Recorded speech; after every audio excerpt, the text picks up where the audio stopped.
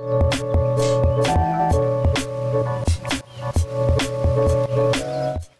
guys, welcome back to the channel. I hope you all are doing extremely fine. My name is Prince and you are watching TheTechStream. In this video, I am going to give you an in-depth review of OxygenOS 12.1 build number C.62 for the Oneplus 9 and 9 Pro. So without wasting any more time, let's get started. You can see that I have installed OxygenOS 12.1 on my Oneplus 9 Pro. If I go into the About Info section, the build number is C.62 and we have the Android security patch of 5th June 2022. Now I have been using this build for about 1 or 2 weeks now, and I'll show you all the issues and problems that I faced with this build. The annoying bug where the screen freezed while video recording with 4K 60fps or 8K 30fps, that has been completely fixed now. As you can see, I am able to record video on 4K 60fps easily without any lags and problems. And if I play the video back, see, there is no lag. Good that OnePlus fixed the bug.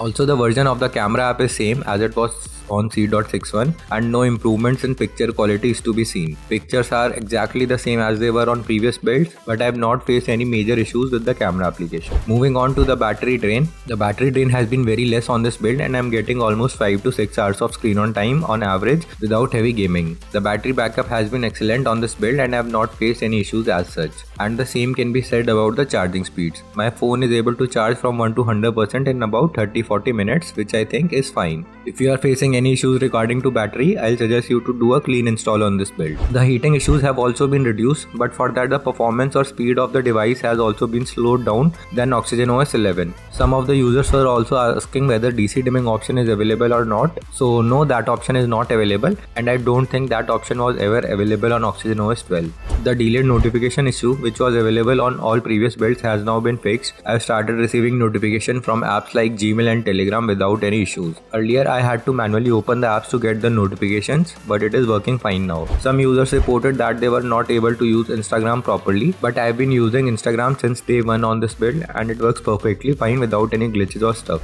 A few users also reported that the split screen was not working properly on previous build, but on C.62, as you can see for yourself, split screen is working absolutely fine.